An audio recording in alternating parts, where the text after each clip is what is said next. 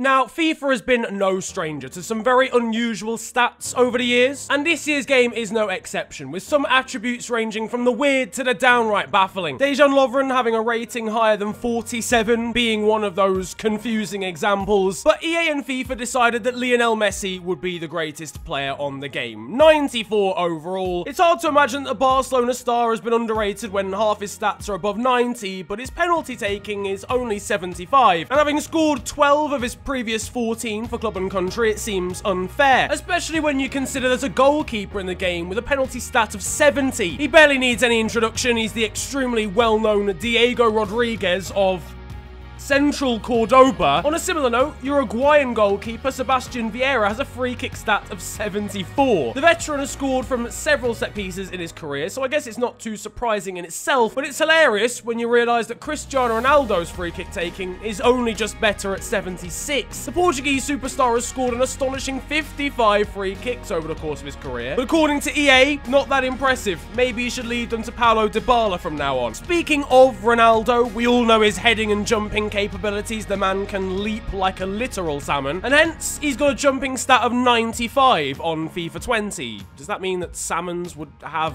a jumping stat of that on? I don't know. I'll tell you who does also have a jumping stat of 95. 68 rated Kawasaki Frontale midfielder Tatsuya Hasegawa. Just take that in. He is apparently as good at jumping as Cristiano Ronaldo. He's 5'5". Two of him jumping only just reaches Cristiano Ronaldo's normal height. Regardless, don't expect him to do much whilst he's in the air though. Scoring from headers is hard enough on this game, let alone with a player whose heading accuracy is only 32. At 6'5", Zlatan Ibrahimovic barely needs to get off the ground if he wants to connect with a ball in the air, and with his well-known capabilities of acrobatics in the air, he's just as likely to try an overhead or scissor kick. Bizarrely though, EA have rated his agility at just 72 and his balance at a meager 39. Whilst it's understandable, taller players don't really get that sort of stat on FIFA, the Swedish striker has clearly shown off his incredible dexterity time and again on the football pitch. The man's a black belt in Taekwondo, for crying out loud. If I was the guy at EA deciding the stats, I'd be a little bit concerned for my safety. Another unfairly underrated player is Leicester defender and part-time Lord Farquaad impersonator Soyuncu, who has just 67 acceleration and 70 sprint speed. Might not sound unreasonable for a centre-back until you realised he was ranked throughout the season as one of the Premier League's quickest sprinters. And whilst the developers have been stingy in certain aspects, they've definitely done Nick Pope nicely. The Burnley keeper is at the other end of the spectrum with his Summer Heat card in Ultimate Team, boasting 5-star skill moves, pulling out the same tricks as Neymar and Ronaldinho, etc. Maybe the guy knows some secrets of someone at EA. I don't know how he's managed to fraud this one. But those are some of the weirdest stats we have come across in FIFA 20. What's the strangest that you've seen? Let us know in the comments section below.